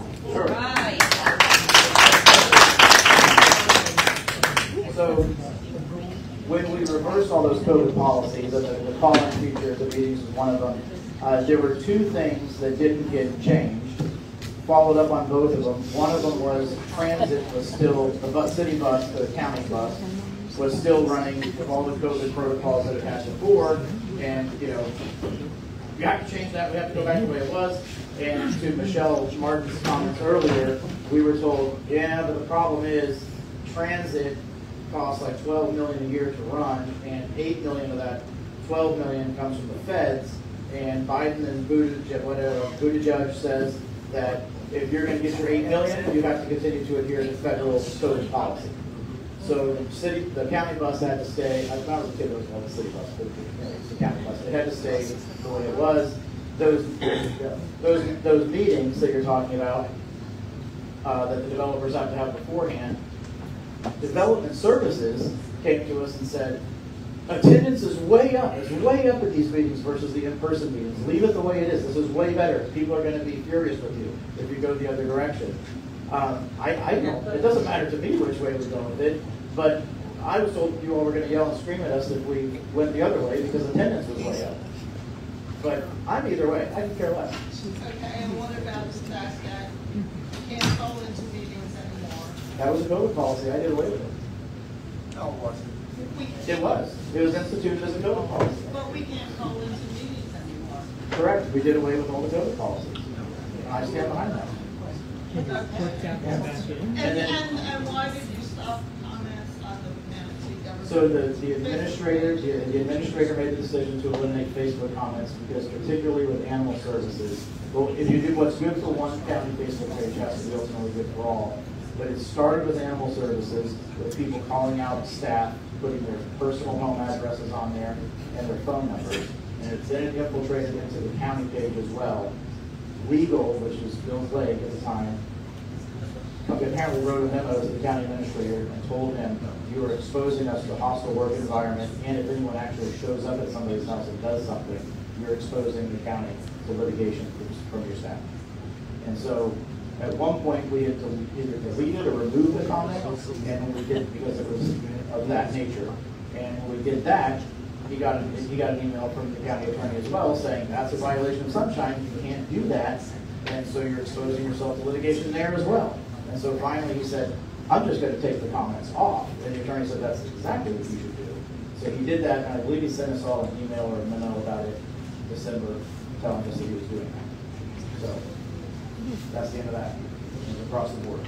Okay, so anyway, I guess personally, and I don't know how the crowd feels, I think you should go back to having the developers have meetings so that they can basically lie. Well, at least that's a face here, right? That's the idea. They can basically lie. They have to address all the questions and not cherry pick the questions. And then when things get a little tense, just go, okay, well, we're done with this meeting. Okay. And you can't, and when you're trying to see it on an iPhone or a laptop, you can't really see like. I had that in my notes. I wrote off for that. Yes, ma'am. Sir. Yeah, Commissioner, two questions. The first one's pretty easy. Through various means, I've invited you on April 25th, our next monthly meeting at Popey's 2, to appear side by side with your primary Republican opponent, Tom Sadiq, and then you got hand-delivered an invite. I haven't heard back yet. Will you be with us on the 25th of April at Popey's 2? Do you remember when I was falsely accused of an ethics violation by a crazy lunatic liberal resident of mine, and you went on Facebook and you blasted me as being guilty? Do you recall that? Will you appear? Do you recall that? This isn't, I won't be on the dais. No, It'll be your Republican Party appointment. Do you recall that? Do you remember quoting the real, this is the genuine conservatives, or, let me get to the second question, since you're obviously going to not answer the first one. You're telling me no. I'm going to answer it. Okay. Do you remember doing that? Yeah, I'm asking the question. Come on, Commissioner. I'm not running for office. Answer the question. I will answer your question. If you remember doing that, which I'm sure that you do you remember then when I was vindicated apologizing to me? Or coming on in any way, shape, or form and stating that I was vindicated and it was obviously some left-wing lunatic who went after me and weaponized the judicial system to try to come after me? Do you remember acknowledging any of that? Because you went after me hard, and you have yet to apologize or acknowledge in any way, shape, or form that I was vindicated by the judicial system. First time I've heard from you. You want to talk one-on-one? I'm happy to do that. Well, we're right here talking, sir. No, one-on-one, I'll talk to you. Well, I'm happy to. Once we bury the hatchet, we start communicating. I was never a hatchet. Okay, so right now you're saying no, you're waiting on an apology from me, who's not running against you. You're agreed. Okay. You're agreed. All right. Well, the second question is this. You have said from the dais, as had Commissioner Bearden, as had Commissioner Satcher, a couple things about, first of all, these folks right here, this is genuine conservatives of Manatee County. Not the real conservatives of Manatee County, an organization that was put together by the guy who you put money in the pockets of Manatee TV and Ron Dupree. That's the folks that put that together. Right? And I want to apologize for that because that's true. Do that, and you've often accused, and tonight you're making it sound like you're not going to go in and advocate for any particular candidate in District 7. We all know the truth. We all know, one, that we've got one other Republican candidate that's facing George Cruz. That's primarily there just to stir up things like that and doesn't have a chance of winning. We've got a second one that has very little chance of doing it, but that is the one that you favored. And yes, you did vote for her, and that went by accident. Yeah, she didn't invent it, but the point was is that that's where it came from. Just like from the dais, you have quoted the real conservatives of Manatee County. A totally farcical website that's doing that. And this group knows that. They know that. But in that dais, you said one thing, and this came straight from the real conservatives of Manatee County. You accused Commissioner Cruz, one, of being anti-Second Amendment, against the right of self-defense, and against being pro-Planned Parenthood, e.g. pro-abortion. My question is, I want to find out how well you listen to your fellow commissioners at the dais, because I'm not so sure that you do. And the question is, what was Commissioner Cruz's argument? Did he say, I would vote no on this totally, under no circumstances for either one of them? Or did he say, hey, if this or that, we could make this a 7-0 instead of 6-1 vote? What was his argument on each one of those on the Second Amendment resolution, which, by the way, didn't change anything in Manatee County about the Second Amendment? It was words. That's all it was. And you know I'm pro-Second Amendment. You know I am. But the pro-Planned Parenthood, what was his argument about what did he call for so that he could have voted for either one of those? Do you remember what his argument was? You know, do you know how many hours of county commission meetings I sat through in my years? I don't remember his quotes in that meeting. You made a conclusion and stated repeatedly. There's 7 of us sitting up there. We all tend to bloviate from time to time. I think you can understand that. And I don't remember everything that each of us says at all the meetings. I don't remember. I do remember that he was trying to make an argument for amendments, essentially, to the motion. I don't remember what those amendments were at the time. It could have been a 7-0 vote, and it could have brought the commission together. Yeah, if you have accused the guys quite often of being bloviating and campaigning from it, it's pretty damn clear that is the pot calling the kettle black every time. Ma'am? I would like to go back to this lady's question to you, and I would, my question is actually a comment, but it's a question as well, and it's basically, now that things are changing at the commission, what would you do, or what can you do, now that we're getting a new county attorney is coming in, back from the school board? Sure. And I believe that the administrator that you mentioned reports to you guys, doesn't he? So since you're in a power position as a board, what can you guys do, talk among each other, and ladies, to try to get the comments turned back on, even if it is restricted? You know how, like on social media, they have rules. And if you break the rules, you're out or you're cut off. Yeah, but the people have to be able to talk to you guys. That's the problem. You guys need to figure out how to do that. So my question to you is, will you commit to us as a group tonight to at least go back and look at it now that you've gotten players to work with? Yeah, council. I don't mind going back to look at it. I will, though, be sure to say that if you're under the illusion that when you make a comment on the county, one of the county's like 8 Facebook pages on a post, that you're communicating with me, you're not. I don't read the comments on the Facebook on the county 8 pages of Facebook. Each of them is posting like probably multiple times a day. I don't read these comments that you're dealing with any other commissioner. You're not communicating. That's not the way to communicate with a commissioner at all. Email me. You can call me or text me. My personal phone number is 941-962-5202. A lot of you already have it. Just ask one of your friends. But you can call or text me anytime. Text is the easiest way. Just say, hey, so-and-so, call me back. Something to talk about. Say that number again, please. Yeah, 941. I'm a realtor. It's kind of all over the place. 941-962-5202. And the best thing to do is to text me and say, hey, this is so-and-so, and I need to talk to you about X. And then I'll usually say, I'll either call or say, I'll call you in a minute. So that's the way to communicate. Honestly, that's the way to communicate. sorry? She asked if you would make a commitment to remember public comment. No, she didn't. She just did. Oh, I She thought you didn't asked- have the mic. I thought you said if there was, what the new attorney, when I talked to the new attorney about. That's all I'm asking. You have a new Yeah. attorney, can you please just act as a group? Do it as a group. Talk to your new attorney and your administrator and just ask the question again. Yeah, of course. What can you do to get it turned on with ground rules so you guys aren't getting attacked, so it's really businesslike? Well, The people need to be able to talk to you the guys. issue, And you back to them. the main issue, I can tell you, I'm happy to do that. The main issue is, of course, we can't make any rules.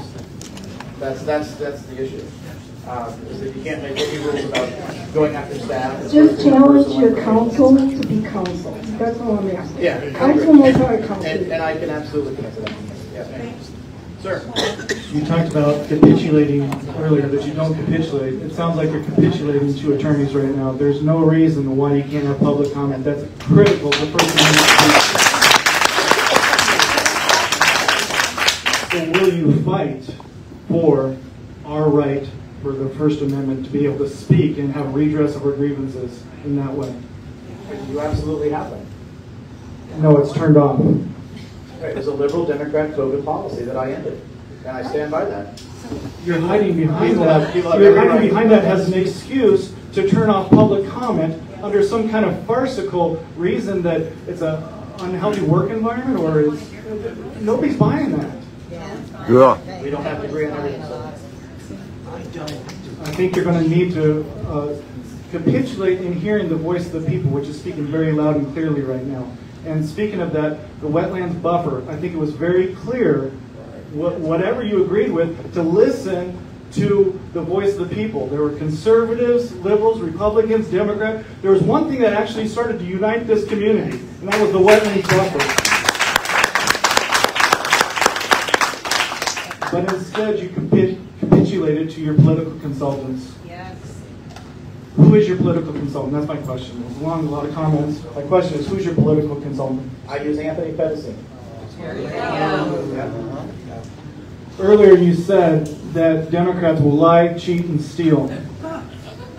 Anthony Pedicini has made it a career to lie, cheat, and steal against Mike Beltran, Bernie Jacques, every America First candidate that's been out there.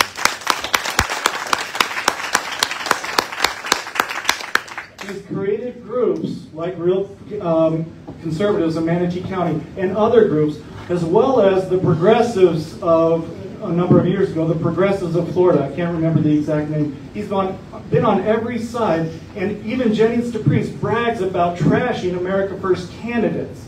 And they're all together, so please, you need to stop capitulating to the political consultants who are receiving all their corrupt dollars from Vern Buchanan, $460,000 to Simwins, by the way. First to hear that now. And the developers. My question is, yeah, also talking points. Why in the world would you think to say to kids who have genuine concerns about the wetlands buffer to call them George Soros-backed Greta Thunbergs? That's it. So, I was having a conversation with a friend, and we were talking about Suncoast water keepers at that time. The question was, why did I say they were Soros-backed? And they had bragged or commented somewhere that they had like $200,000 in the bank, and I was like, oh, there's no way. They've never even heard of them having a fundraiser.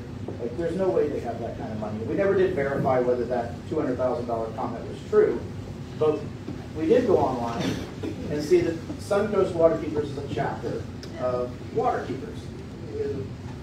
The Florida Association of Realtors is a chapter of the Association of Realtors. And so they're a chapter of Waterkeepers. So they said, okay, well, they're getting their money from the parent organization, it's getting handed down, that's why there's never any car washes or whatever, banquets or whatever to raise money for them. So we said, well, where does Waterkeepers get their money? On the Waterkeepers website, they have all of their major sponsors. This was not like some investigative journalism, this was like 10 clicks amount. They have all of their major sponsors. I don't know, it's the diamond or the platinum or the gold or whatever sponsor, and it's the Soros Family Foundation. I was like, oh, well, that explains that, doesn't it?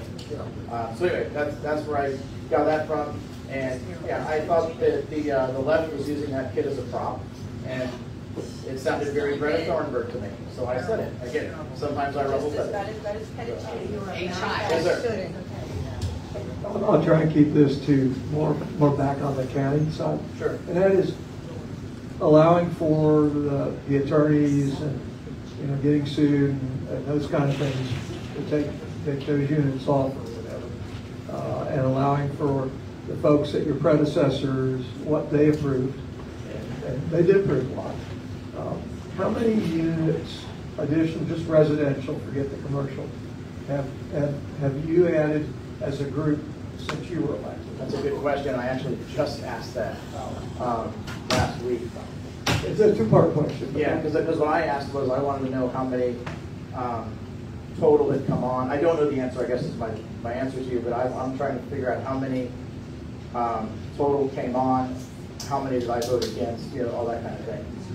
So it would be good to have. When I asked staff, they were kind of like, oh my gosh, that's a lot of work. But I do want to know the answer to that. So that's a good question. And maybe then the important part. Because sometimes I vote against it, and the thing passes, and I'm stuck with it. And I've watched how many you voted for and against it. Sure. Not at all. It's more for than against. I don't even argue that. And probably the part that's more important for me, and I think for the rest of the folks, is, and what is going to be the cost for us over the next decade? I'm old, maybe I won't be here. Sure. Or the taxpayers, the citizens, for the police, for the fire. We talked about EMS, the amount of people per vehicle, the roads, the upgrade on the water services and all that. What's that 10-year cost going to be for the citizens that the developers didn't pay for in their impact fees? And I know you said in your comments that you were relatively new to politics, but back before you got involved, there was a thing called concurrency. Yep. And developers used to pay a lot more, and frankly, a lot of it they used to have to pay before they went and got their approval and got their building permits. So what I'm trying to sense is, for us as a group, and I'm sure you don't have the number tonight, but what kind of number are we looking at? What kind of numbers, above and beyond that impact fee, are we looking at in cost? And just 5-10 years, and suggestion when you and the rest of the folks are voting, that would be a good question to say, staff, what's this cost going to be? There are governmental agencies that do that. They'll say, okay, if we're going to do this, this is what we project 5-10 years out. Sure. It's a good question. Two good questions. Pretty highly technical ones, but yeah. Well, I used to be in business before.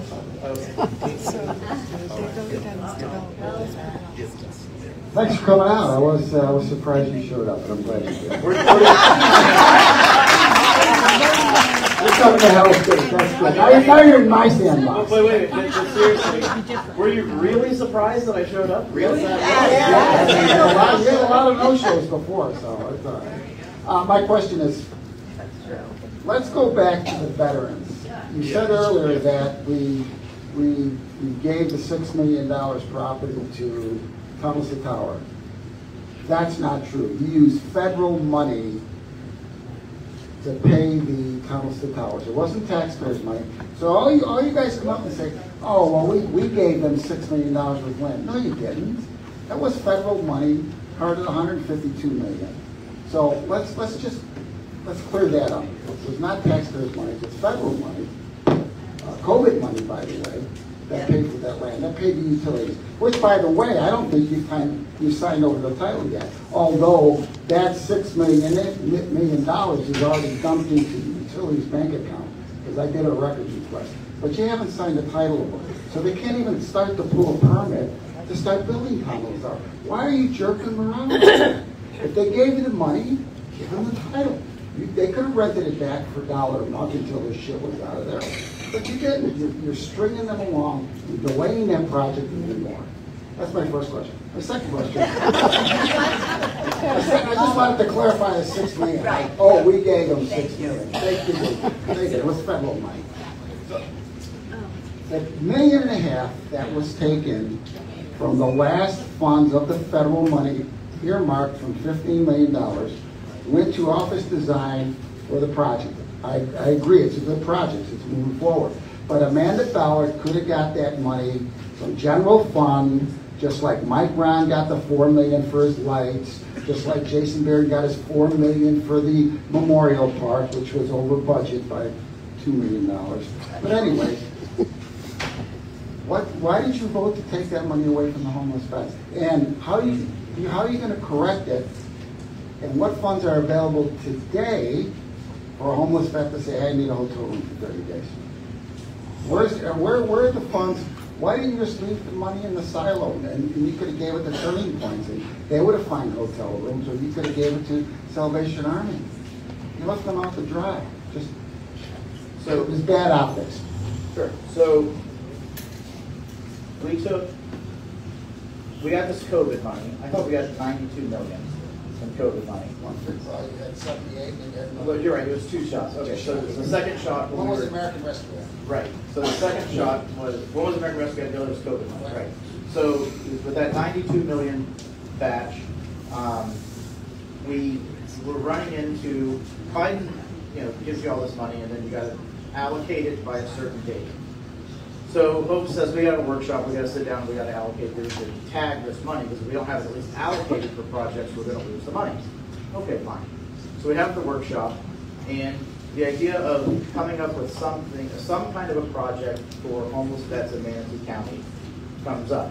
Everybody likes the idea. Hope says we could do the jail. So we talk about the courthouse. Above the courthouse used to be the old jail, it was INS and all this. So we come up with the idea, we'll do it up there. Okay. We ballpark it the best we can at 15 million. Fine. Once we start digging into that old jail, we realize this is not going to work. Jails aren't made to easily move walls around and redesign them, as it turns out. Half the doors are metal, all the doors are concrete, all the walls, are concrete, and it's not suitable. You can't remodel the thing. We're going to have to take it down. There's literally nothing you can do with it. It has no windows. You can't. Anyway, so jail's not going to work. So we're deflated, kind of back to square one. We're looking at different options of where we can put this thing. Eventually, Tunnels to Towers comes up. They come to us, and what they wanted from us was property, right? So we talked to them. They were tough negotiators over the Just Manatee and Sarasota County thing. But we eventually get to it. We get to it. Is it still working? No. I thought so. Oh, the light turned off.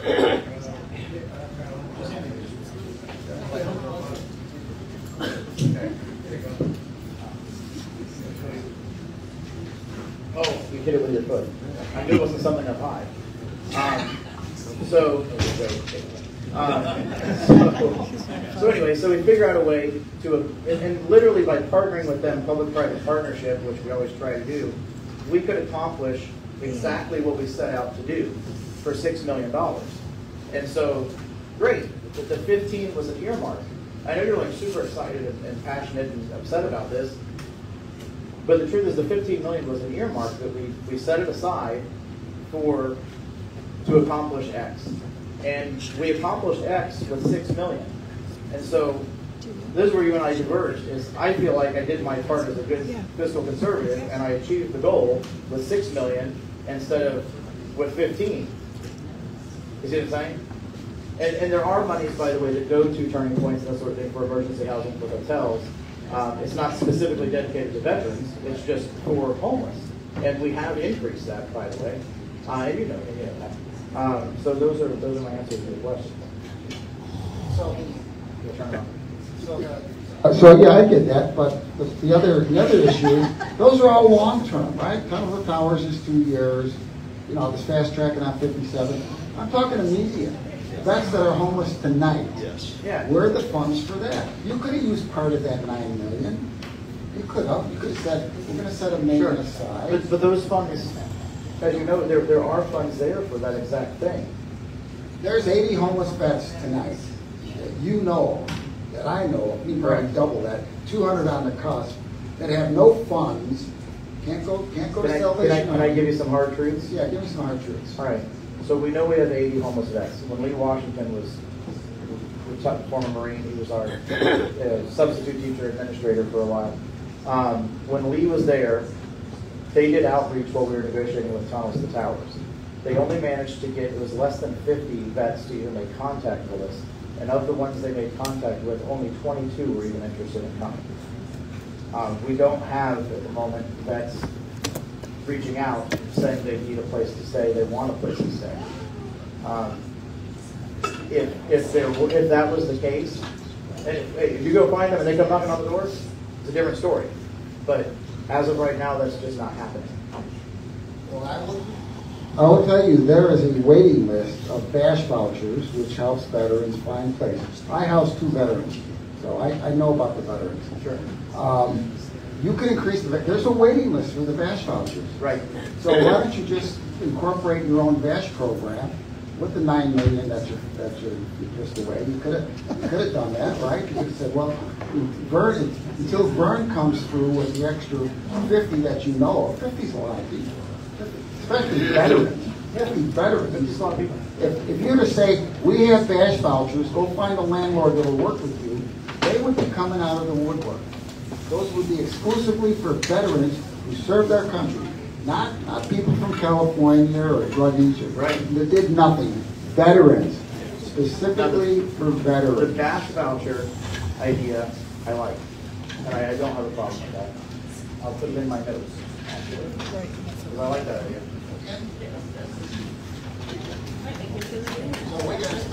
We can expect 50 BASH vouchers by the next meeting, right? By Monday morning, right? By Monday morning. It only took me 4 months to get this one. Working in the speed of government. Well, thank you, Manatee Patriots, for having this guy come in.